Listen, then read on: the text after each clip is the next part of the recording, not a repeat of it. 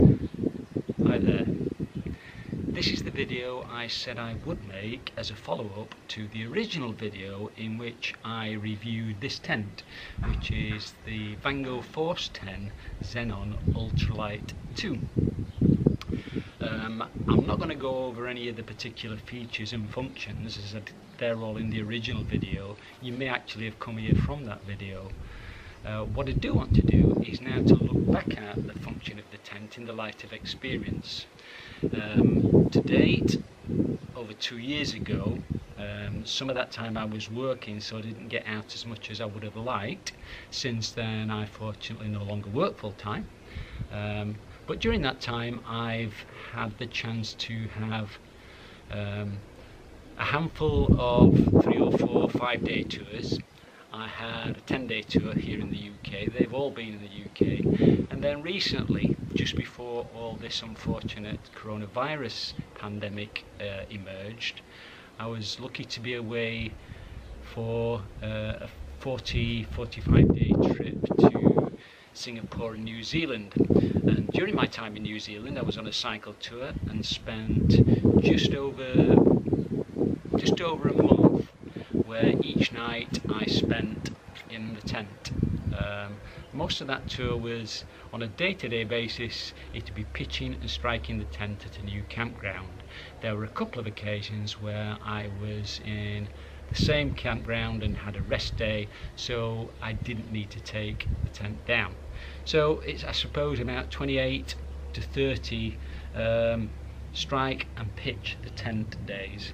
So I got a sense of how easy or difficult it is to pitch the tent, and some of the aspects of the tent that pleased me, and some of the aspects of the tent which left me a little bit disappointed, shall we say. During the intervening period I've been very lucky in that a number of people have commented on the original video, so by all means take a look at that, because I think the comments from some people, a handful of whom have had this tent and have used it in anger, can extend what I'm about to say. I suppose during the times that I've been away, I've been very lucky in one sense, in that I've enjoyed largely good weather. I've never had to be in the tent in storm conditions, and only on a couple of occasions have I been in the tent while it's been particularly rainy conditions, so with a particularly heavy rainfall. So that's great if you're away cycle touring, perhaps less so if you want to be able to comment on how the tent functions under those conditions.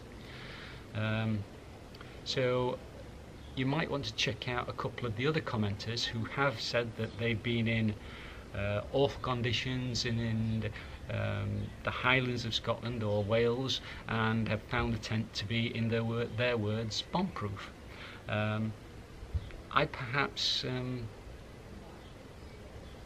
I'd be less confident, I think, based on the experience that I've had, particularly whilst I was in New Zealand. I was very lucky, as I said. I had weather like this for almost the entire month. There were only a couple of occasions when it rained lightly, and I had very few occasions where it was particularly windy. The most I had was a stiff breeze to contend with, and the tent was fine under those conditions. One thing I would say is it is particularly hot today, and that's how it often was in New Zealand.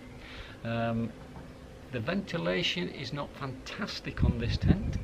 Yes, you can get the door open, but if it happens to be a particularly humid night, I'm reticent to leave the door entirely open if there's likely to be the possibility of rainfall in the forecast. So it's a matter of just leaving a slot open at the top for ventilation, and under warmer, humid conditions the tent can get very muggy. It's certainly, and a couple of people in the comments in the previous video have said how poor it is for condensation on the inside. It certainly is on cold conditions. If it's not particularly breezy and you don't get a flow through of air, then yes, condensation does build up quite significantly. That means that you do need to be able to drop the inner so that the inner doesn't get wet when you need to drop the tent as a whole. That's not a particularly big deal. I found it was quite simple to do. It's a matter of I don't know whether you'll be able to see this, but over here there are some clips, and it's a matter of just unclipping these all the way around. The inner drops down, and I used to bundle that in a separate dry bag, and then at least the inner stayed dry for when you repitched it. The tent itself was fairly quick to dry, perhaps understandably so in conditions like this. Because I didn't have much rain, when it did get wet as a result of condensation, they were the times under which I was able to see the performance of the fabric. And whilst I never had, because I didn't have too much rain, any ingress of water, the water on the inside could cause problems as a result of other design aspects of the tent. So what I'd like to do now is to take us through a couple of those, and you can see what I'm talking about. So let's go take a look. Okay, so the first thing I think I'd want to point out is that you can see today that it's barely breezy. There's a mild breeze blowing. I've not got the tent with the guy ropes extended apart from one, so that takes away some of the tension in the fabric. Some people in the comments on the original video said how worried they were that it wouldn't stand up to particularly harsh windy conditions. From what I've read, tunnel tents are supposed to be fairly robust, but it does require them to be pitched in the right orientation, so you'd want the tail of the tent to be facing into the wind. And of course that's not always possible, depending on the ground underneath, depending on the land that you've got available, and the fact that wind often doesn't prevail from a single direction. Of course it often swirls around, particularly on campsites or in more remote conditions. So one of the first things I would say is that this section down the side here is an incredibly long run of fabric. And if we take a look down here a little bit more closely at this section, if I put my hand under, you can see maybe see how far that moves out. It's and of course it moves in, and you can now see the inner being exposed. So what I would want, I think, is an extra pegging point along the side so that you can actually anchor that down a little bit more firmly and stop the inside flapping onto, stop the tent fly sheet flapping onto the inner, especially if it starts to get wet on the inside from condensation that I mentioned earlier. So as we were just taking a look down the side of the tent there and how much give there is in the tent wall, particularly when it's not under tension, and that increases of course when the tent gets wet. It's a sil nylon tent, and that does tend to extend or expand when it becomes moisture laden. This is another section of the tent where I noticed that that's a particular problem, and maybe it could be assisted by adjusting the design somewhat. There seems to be too much material here, so if we take a look at this tent wall, you can see how much it moves in and out. There's a lot of give there. Now of course we can, using this guy, tension it up slightly, but there's a limit to how far you can pull that and make it more tense. And the reason I found is due to the fact that I'm using one of the fitted footprints, which is anchored at each of the corners in the different sections of the tent by an elastic. So let's take a look at that and you'll see what I mean. If we just slacken this off for a minute, in fact let's take it off completely. If we look under here, I think you can make that out. That's where the footprint is anchored, and it's anchored by this elastic, so that when you try to tension up this section of tent, there's only a limit to how far you can take it. So what I found I had to start doing was unhooking that. Where are we? There. And then that meant that I could get a little bit more tension in the side wall of the tent. And that's a little bit better than it was before. Whilst we're at the rear of the tent, let me point something else out. I tended to use the rear guy line most of the time, just to maintain tension and pull the tent fly sheet away from the inner, so there was less chance of internal condensation getting onto the inner. However, if you take a look up at the design of this and look at this hood across the ventilation panel, which is no-seam mesh just on the inside of there, and the way this guy sheet operates by pulling out both of these points, you can see what the problem is. I've got this guy pulled out and pegged as far away as pretty much as far away as I can. If you want to introduce some more tension, watch what happens to the hood. It tends to pull down on the hood and reduce the amount of ventilation that you've got. It's even worse if, let me just take that out, you're pitching closer to the tent, sorry, you're pegging closer to the tent. So what I'd like to see is some way of keeping that hood open, but that you're still able to use this rear guy line. That would be particularly the case, I suppose, if it was windy. Although I guess if it's windy, maybe ventilation becomes less of an issue. If the wind's coming from this direction and hitting the tent, causing you to need this guy line, then maybe you're less worried about having the hood wider open to allow for more ventilation. Maybe. So there's some of the things I'd say about the rear of the tent. I've got one other comment or two to go and take back to the front to take a look at those. The other thing I wanted to say a little bit about is dropping the inner while the tent fly sheet is still pitched. It's a relatively easy thing to do, but it did create a problem for me, which I'll come to in a second. As I said before, if the tent fly sheet got particularly wet as a result of condensation, I would often drop the inner. It's a fairly straightforward matter of unhooking these 7 connectors that are around the perimeter of the inner. It's a two-handed job, but let's give it a go and see if I can manage this with one. So we take these off one by one, and you can have the inner down probably in about 3 or 4 minutes.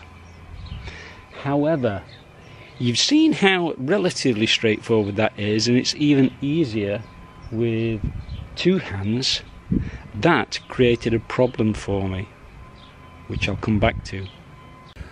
One morning, with a wet fly sheet, I decided to drop the inner, and I was just popping off the little elastic clips that you saw me doing just a short while ago, and this happened. Now, I don't know whether you can see that. There's a rather severe tear in the sleeve for the tent pole, and you might also be able to see that there's a rather distinct bulge there between there and there. One morning all I was doing was unclipping the inner elastics that you saw earlier on, and there was this almighty crack, and one of the tent poles had snapped just at the point where I was popping off that elastic. It then tore through and created the tear that you can see in the sleeve.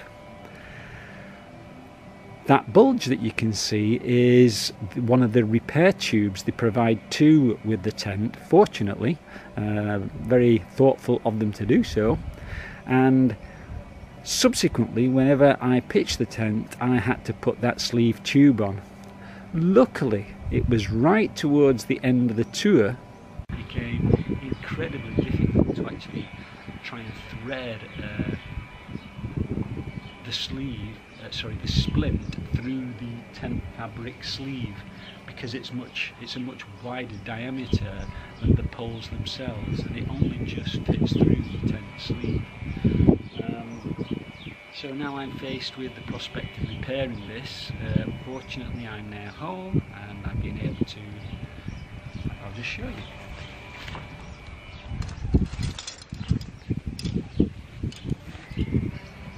Here we are. I bought a replacement set of poles. One would have been fine, but they come in sets of 5. They also come with elastic, so if you do need to replace the elastic, and that could easily have happened. So I shall be repairing this pole after this video, this broken pole, and I'll be replacing it with one of these. These are a standard size. They're much longer than each of the sections in the tent pole overall, so I'll need to cut this to length. I'll obviously need to take out the elastic. That might be a bit awkward. Maybe there's a video in that. So I hope you've enjoyed this review. I guess the final question is, will I be continuing to use the tent? As soon as I repaired the pole, of course, the answer is yes. I'm still happy with most of the tent. The space is incredible inside. There's so much room for all your kit when you're using this 2-person tent and there's only yourself. So that's a really helpful thing. It's fairly lightweight. It's easy to pack away even when wet. There's an awful lot about it that I like that make it useful. Those people who have used the tent in worse conditions than me have commented on the previous video how they found it was up to the task, so that gives me a little bit of confidence. What I may do in future is cut an extra one of these to length and carry it along with me. These aren't particularly heavy, so it wouldn't add a great deal to the weight, but then at least I know I've got something in hand if the pole did crack again. But I will also be looking for another tent. I'm not quite sure what yet, but something that does allow a little bit more flow through of air. Perhaps a tent with 2 entrances so that you can open both up if you need to and get plenty of air running through. That's the one thing with this one.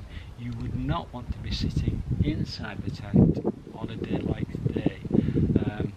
You probably want to be outside anyway, but let's say you wanted to take a nap if you'd had a particularly bad day the day before and you were feeling ill and you wanted somewhere inside in the shade to lie down. That won't be inside this tent. It will be far too hot because there's just not that ventilation. Okay, thank you very much for watching. If you do have any observations like the folks did before, please leave them in the comments and I'll do my best to get back to you.